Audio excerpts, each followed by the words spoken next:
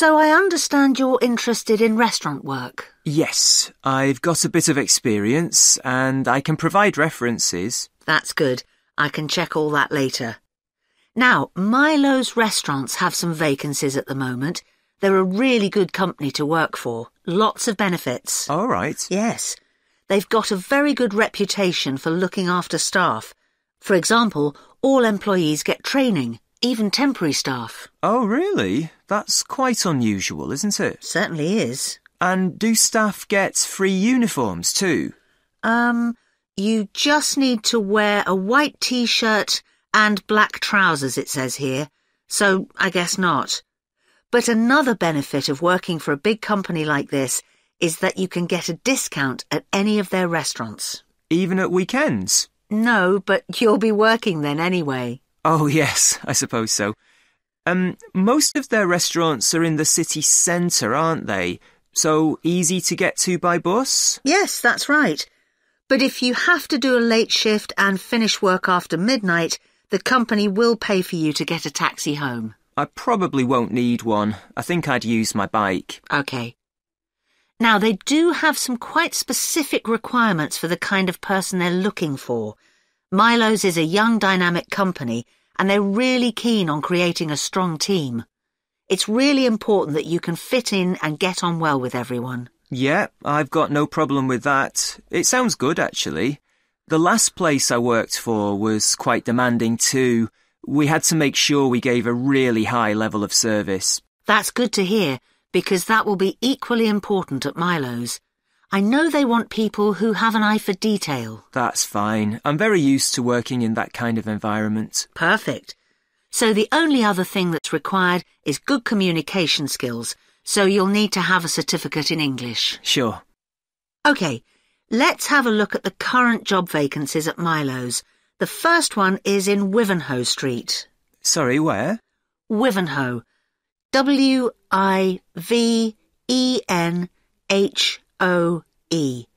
It's quite central, just off Cork Street. Oh, right. They're looking for a breakfast supervisor. That would be okay. So you're probably familiar with the kind of responsibilities involved. Obviously checking that all the portions are correct, etc. And then things like checking all the procedures for cleaning the equipment are being followed. Okay. And what about the salary? In my last job, I was getting £9.50 per hour. I was hoping to get a bit more than that. Well, to begin with, you'd be getting £9.75, but that goes up to £11.25 after 3 months. That's not too bad. And I suppose it's a very early start. That's the only unattractive thing about this job. But then you have the afternoons and evenings free. So the restaurant starts serving breakfast from 7 a.m, and you'd have to be there at 5:30 to set everything up. But you'd be finished at 12:30. Well, as you say, there are advantages to that. Now, you might also be interested in the job at the City Road branch. That's for a junior chef, so again a position of responsibility. I might prefer that, actually. Right. Well, obviously this role would involve supporting the sous chef and other senior staff.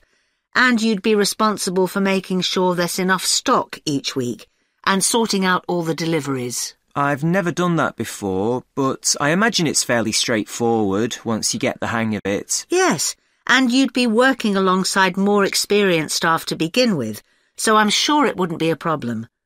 The salary's slightly higher here. It's an annual salary of £23,000. Right.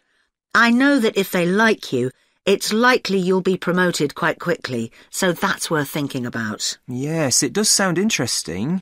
What are the hours like? The usual, I think.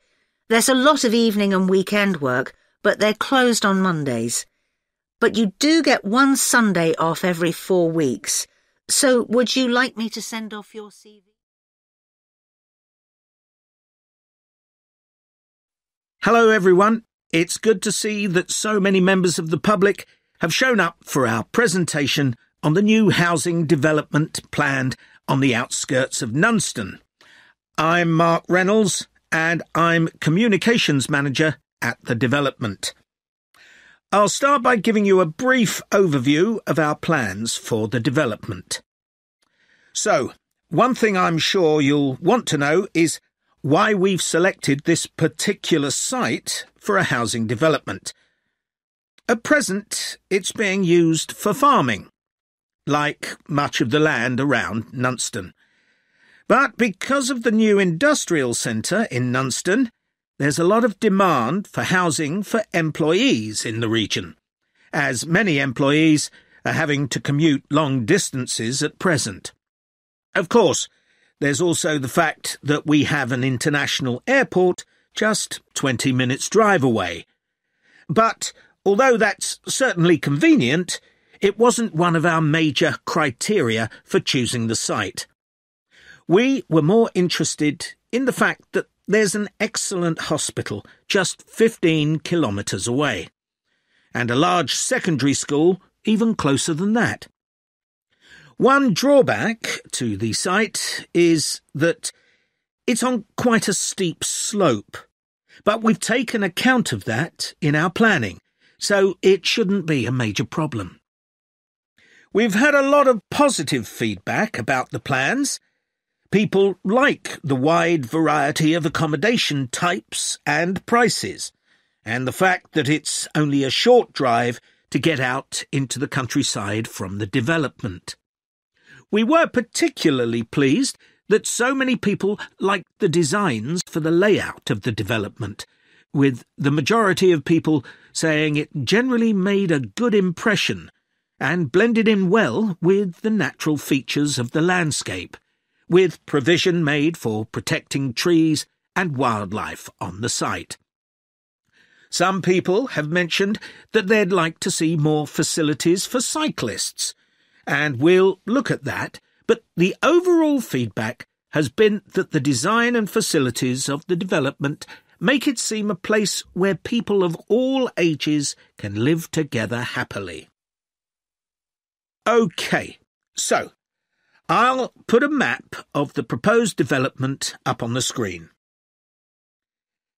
You'll see it's bounded on the south side by the main road, which then goes on to Nunston. Another boundary is formed by London Road on the western side of the development. Inside the development, there'll be about 400 houses and 3 apartment blocks. There'll also be a school for children up to 11 years old. If you look at the south entrance at the bottom of the map, there's a road from there that goes right up through the development. The school will be on that road, at the corner of the second turning to the left. A large sports centre is planned with facilities for indoor and outdoor activities. This will be on the western side of the development, just below the road that branches off from London Road.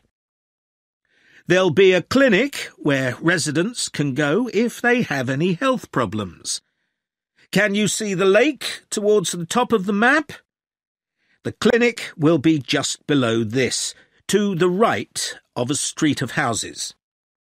There'll also be a community centre for people of all ages. On the northeast side of the development, there'll be a row of specially designed houses specifically for residents over 65, and the community centre will be adjoining this. We haven't forgotten about shopping.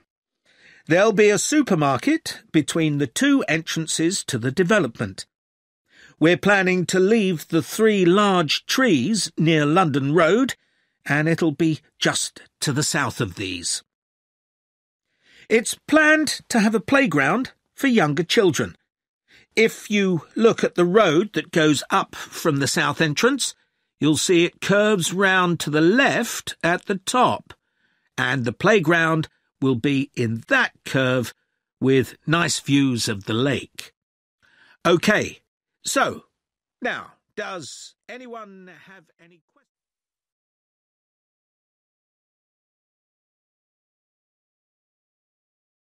So, Michelle, shall we make a start on our presentation? We haven't got that much time left. No, Adam. But at least we've done all the background reading. I found it really interesting. I'd never even heard of the Laki eruption before this. Me neither. I suppose 1783 is a long time ago. But it was a huge eruption, and it had such devastating consequences. I know. It was great there were so many primary sources to look at. It really gives you a sense of how catastrophic the volcano was. People were really trying to make sense of the science for the first time. That's right. But what I found more significant was how it impacted directly and indirectly on political events, as well as having massive social and economic consequences. I know. That should be the main focus of our presentation. The observations made by people at the time were interesting, weren't they? I mean, they all gave a pretty consistent account of what happened, even if they didn't always use the same terminology. Yeah. I was surprised there were so many weather stations established by that time. So, you can see how the weather changed often by the hour. Right. Writers at the time talked about the Laki haze to describe the volcanic fog that spread across Europe. They all realised that this wasn't the sort of fog they were used to. And, of course, this was in pre-industrial times, so they hadn't experienced sulphur-smelling fog before. No, that's true. Reports from the period blamed the haze for an increase in headaches, respiratory issues and asthma attacks. And they all describe how it covered the sun and made it look a strange red colour.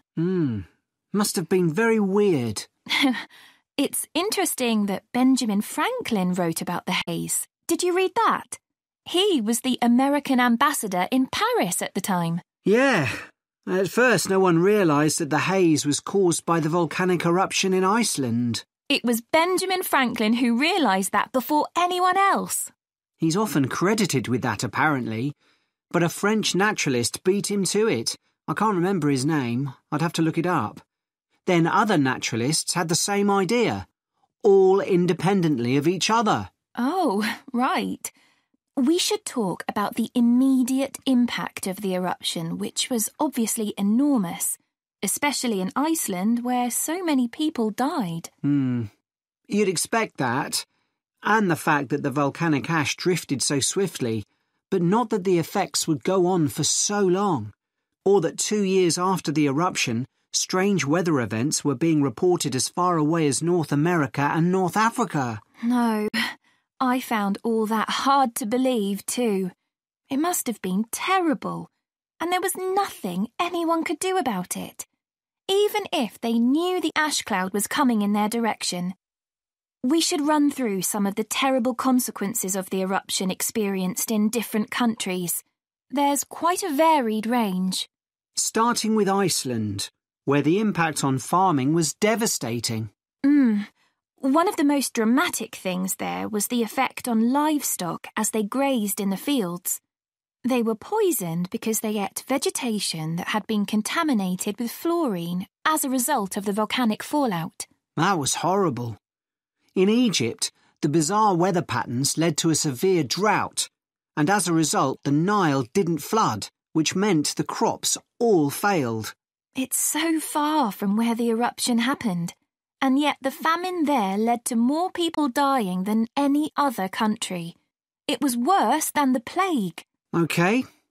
Then, in the UK, the mortality rate went up a lot, presumably from respiratory illnesses. According to one report, it was about double the usual number and included an unusually high percentage of people under the age of 25. I think people will be surprised to hear that the weather in the USA was badly affected too. George Washington even makes a note in his diary that they were snowbound until March in Virginia. That was before he became president. Yes, and there was ice floating down the Mississippi, which was unprecedented. Astonishing, really. Anyway, what do you think we should include next?